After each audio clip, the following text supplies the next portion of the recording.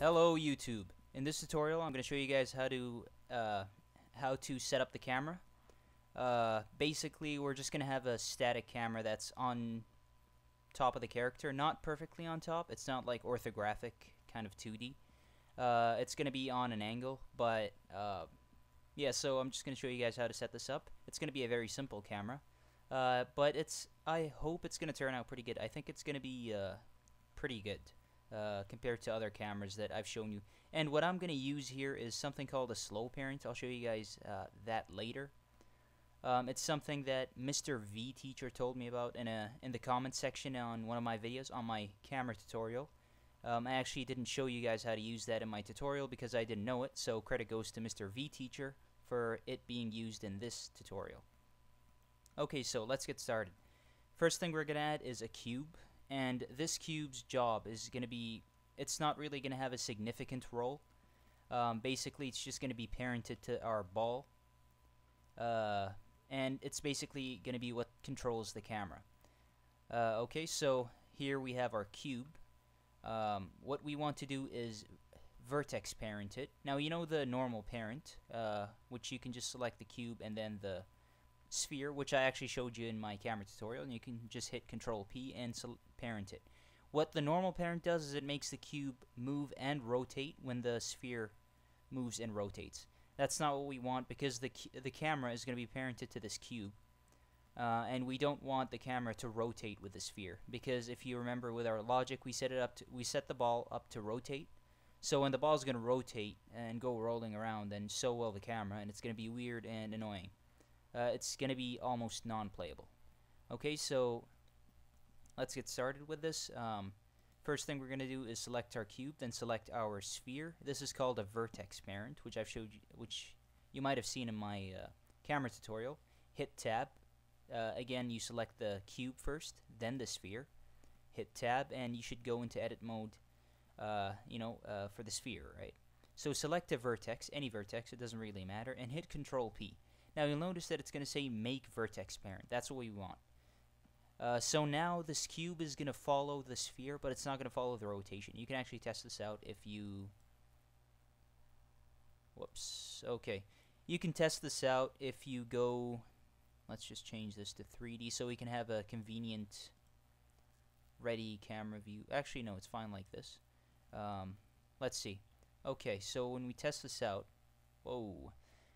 Oh yes, of course. Don't forget that the cube here is trapping our ball, and our ball is set to use real-time physics, so whenever it's going to spawn while it's colliding with an object, it's immediately going to bounce off, and because the cube is parent, it's going to stick with the ball, and that would create a constant bound problem.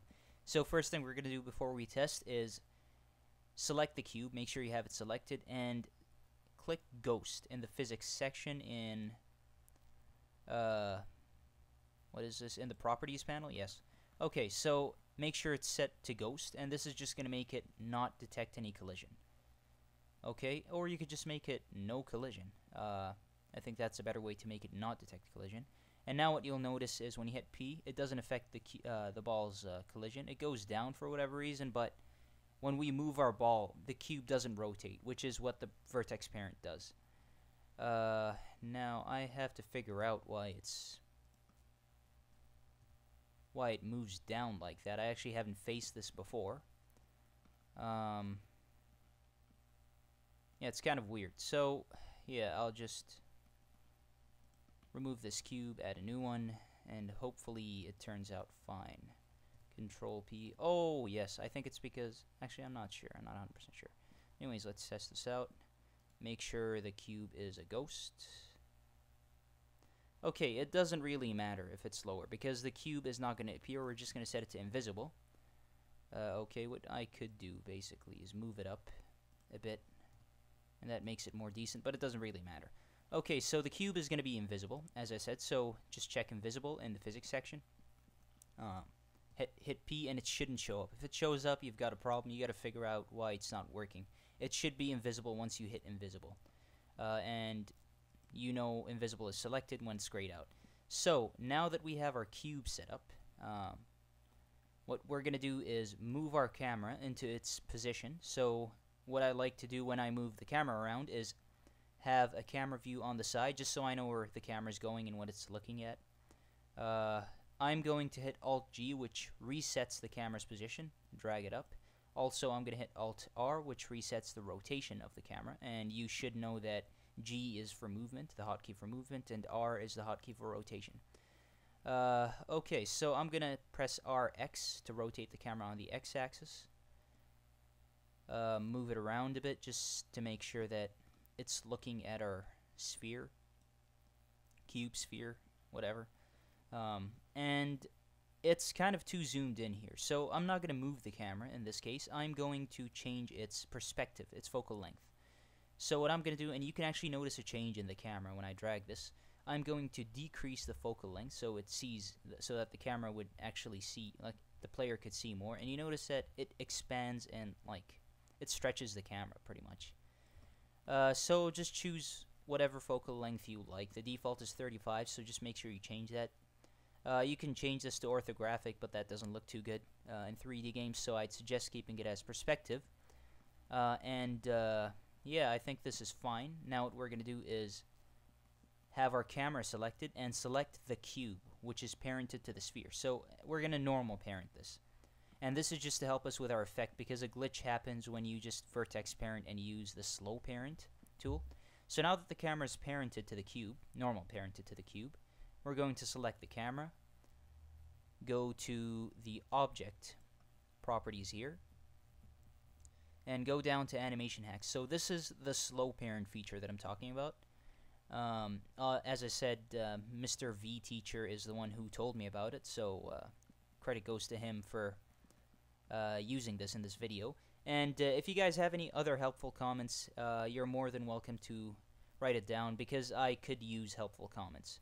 I don't know everything about Blender, so whatever you know, I'd be glad to hear that, and possibly credit you for whatever I learn later on in videos, whatever I teach later on. So let's go back to our animation hacks. You want to check slow parent and set the offset to about 10, or you can choose whatever setting you want. I'm going to keep it as 10.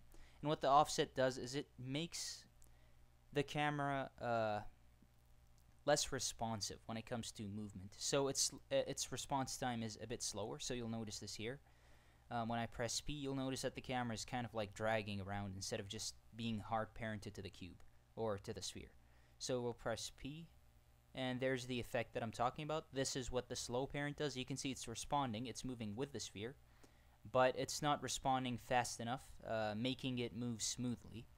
Okay, so if you make the offset, if you like put the offset as 50 or whatever, it's going to be way too slow that the sphere is probably going to move out of the screen quickly. Now obviously it could move out of the screen in this case as well, because we have acceleration, because there's the force applied. But it's not going to happen in our case because we're doing a maze game and the sphere is basically going to be in a confined space. So that's it for the camera tutorial. I hope you guys enjoyed this video. Thanks for watching, and don't forget to subscribe for more. And just to let you guys know, in the next video we'll be starting with our maze. We'll be creating the maze and adding textures to it. So thanks for watching, guys. I hope you enjoyed this video, and see you guys next time.